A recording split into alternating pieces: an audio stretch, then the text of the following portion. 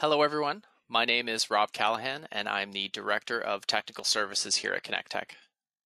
In today's session, we're going to go into a bit more detail regarding the most popular vision and sensor technologies and discuss the steps and best practices for integrating vision technology into NVIDIA Jetson-based edge applications.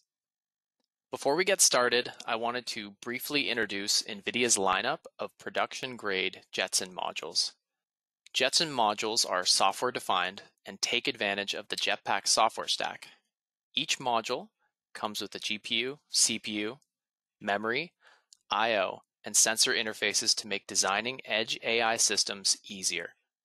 The Jetson family leverages the same GPU architecture used to train AI to perform inference in a small, power-efficient platform. This platform uses the same software across all modules. This family includes modules that vary in performance. This allows modules that can be utilized in different applications and scenarios, each offering differences in performance and power while using the same software stack across all of them. From the lowest power NVIDIA Jetson Nano, providing half a teraflop performance at 5 watts, to the high-end Jetson AGX Xavier, providing up to 11 teraflops performance at 30 watts. The NVIDIA Jetson Nano, TX2NX, and Xavier NX modules are smaller than a credit card and are pin compatible, allowing for great flexibility as your performance needs and application requirements escalate. As you can see, the Jetson AGX Xavier delivers the highest performance. At just 30 watts maximum power consumption, it's fully capable of deployment into fully autonomous machines and edge vision platforms. For those new to the platform or those working to determine which module will best suit their requirements, customers typically will get started with a developer kit. These developer kits cannot be field deployed, and the transition from development to production can often bring on a new set of challenges for customers. The developer kit is meant for lab development and comes equipped with a reference carrier board and minimal connectivity. The production module is simply the AI chip without any of the peripheral technology, designed for production use. Customers need to either develop or select a carrier board or system to suit their application's I/O requirements. In addition to not recommending the development kit for deployment, NVIDIA also does not guarantee component availability, support, or warranty that would be associated with the production level hardware. The switch from external media to onboard storage also increases reliability.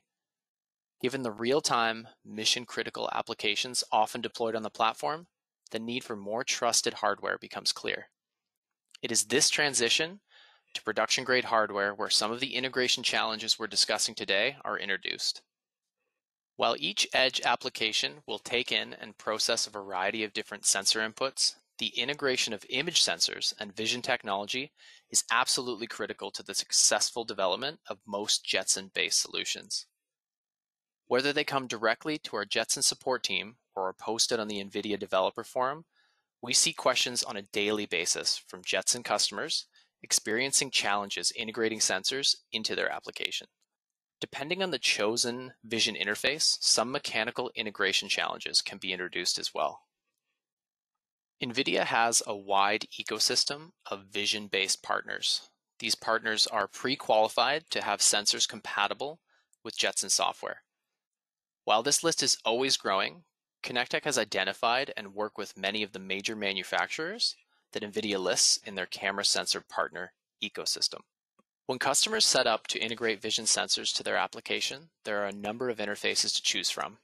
The ones we'll be focusing on today are Gigabit Ethernet or GigE-Vision, USB, MIPI CSI, FPD-Link 3, and GMSL.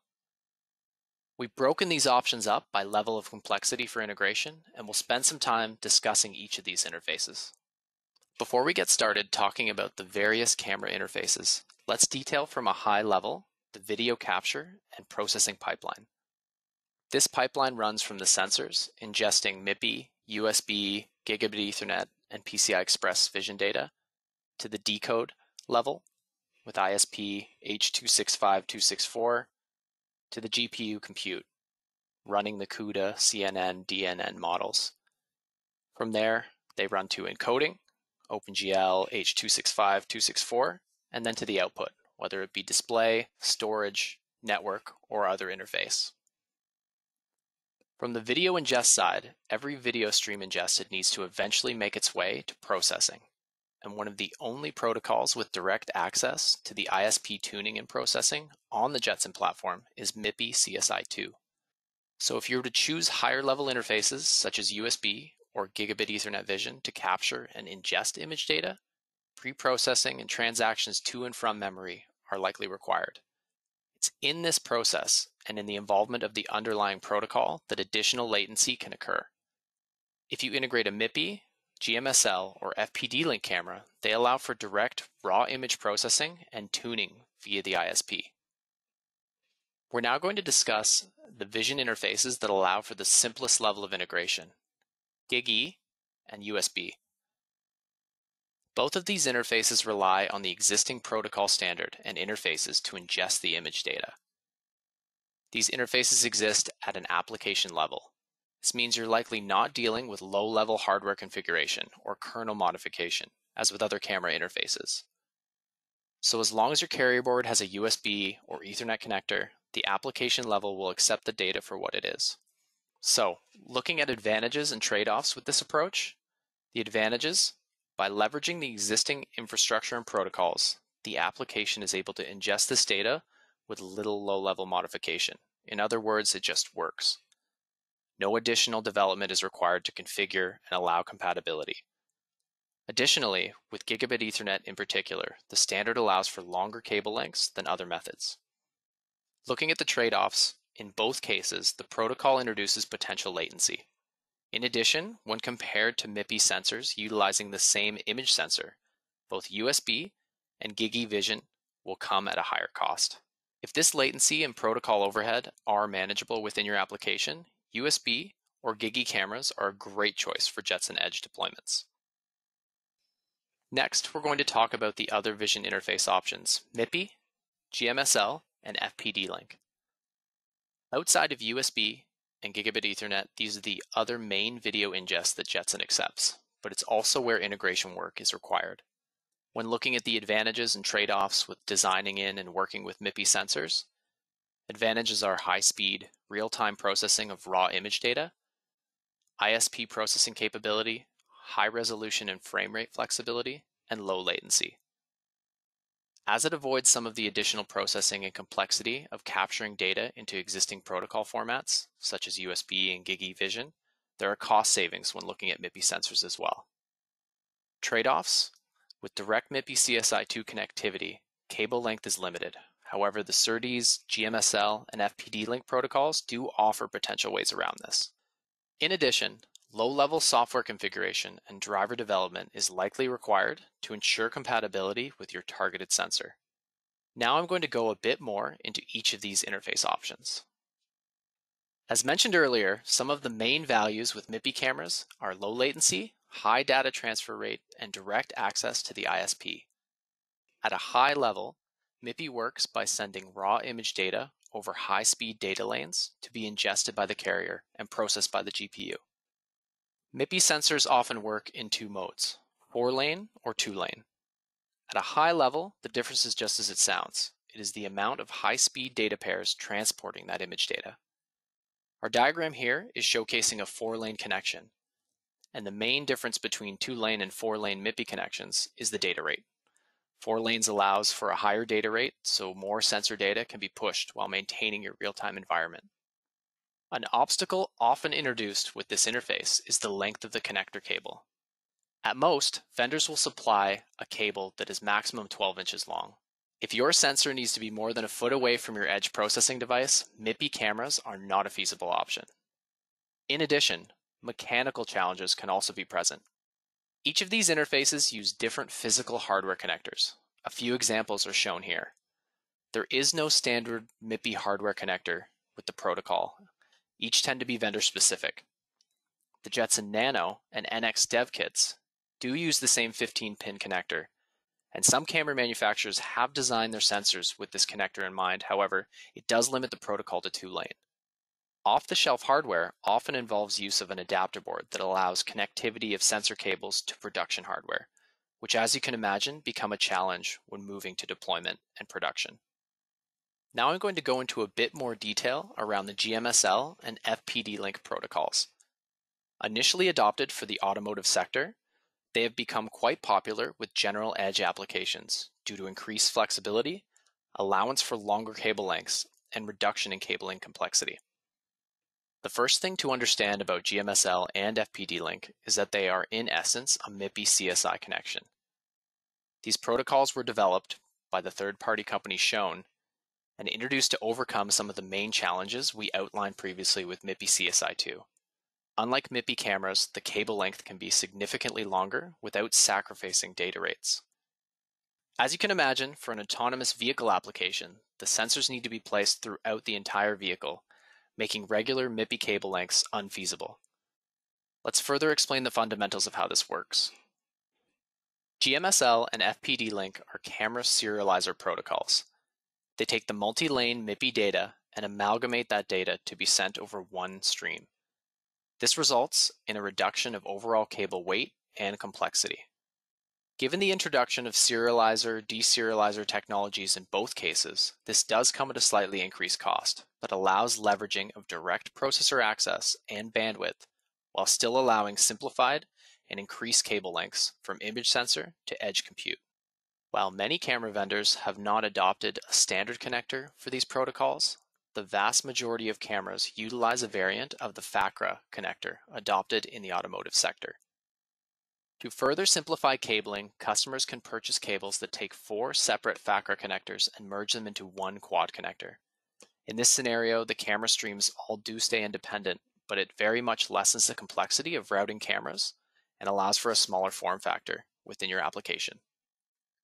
Now that we've gone over the hardware protocols, I'd like to also discuss the software challenges. What many companies fail to realize is once they're ready to move their application from a developer kit and deploy on production hardware, sensor software integration for MIPI, GMSL, and FPD-Link cameras will be required. In addition, any additional interfaces outside those on the development kit need proper mapping within the module's low-level configuration. In many cases, companies are focusing their efforts on their AI inference, algorithm improvements, and system efficiency. It's in this focus that the need for additional assistance with the low-level driver and kernel-level modifications become apparent. A board support package, or BSP, connects discrete hardware peripherals to the application-level software executed on the NVIDIA Jetson. This is the bridge between your sensors and your application-level algorithms, inference, and other models being processed by the GPU. Each camera and sensor vendor does things a little differently. Not only is there a physical difference in connector hardware, but the drivers and configurations for sensors are often vendor-specific. There are thousands of camera sensors and models available. Drivers and configurations for these specific camera models need to be built within the BSP. Companies can develop the software themselves, or they can work with companies like ConnectTech to build custom BSP packages that automatically connect selected hardware and peripherals across the different Jetpack versions.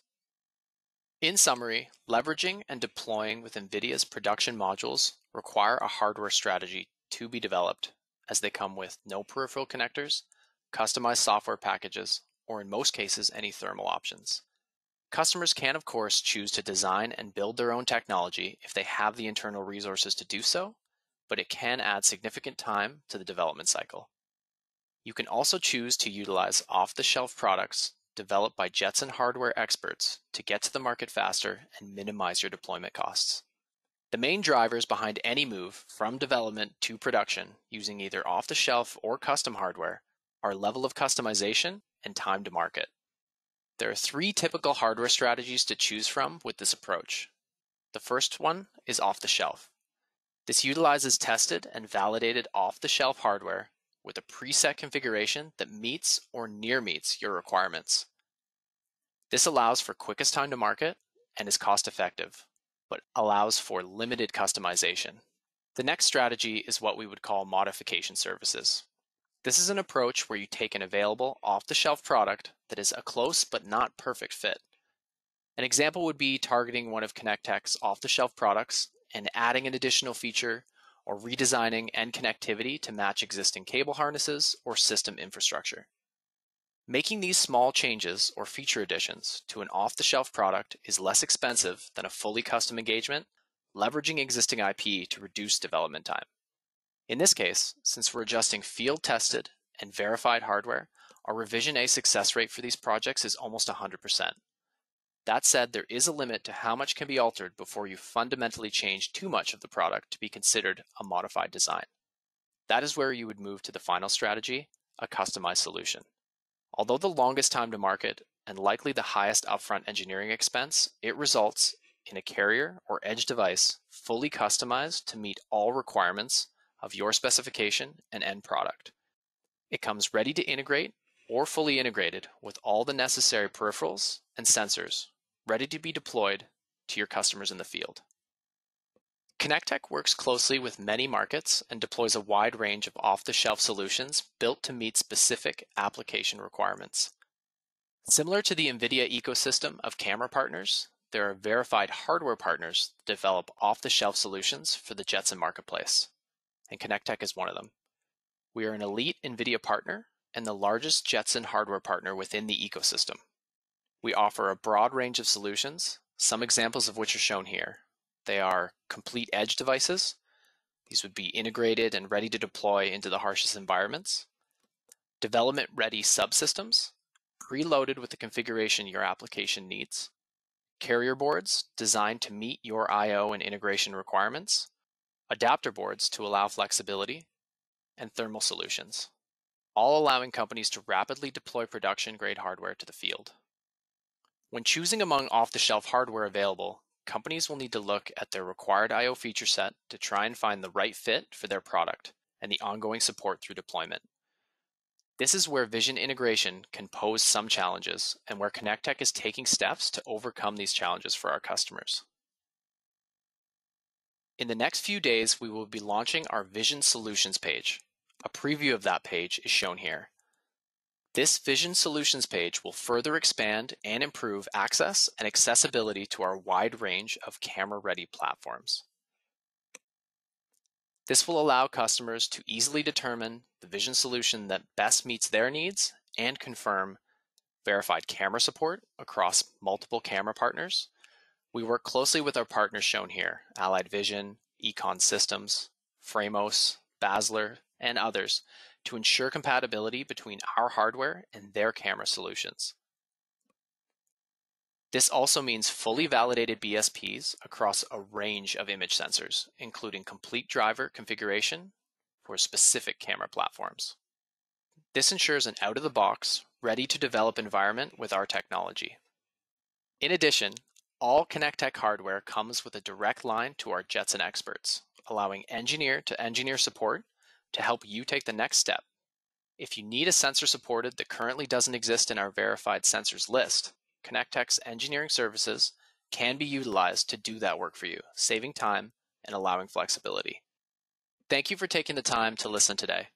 If there are any questions or you need any more information, please email sales@connecttech.com.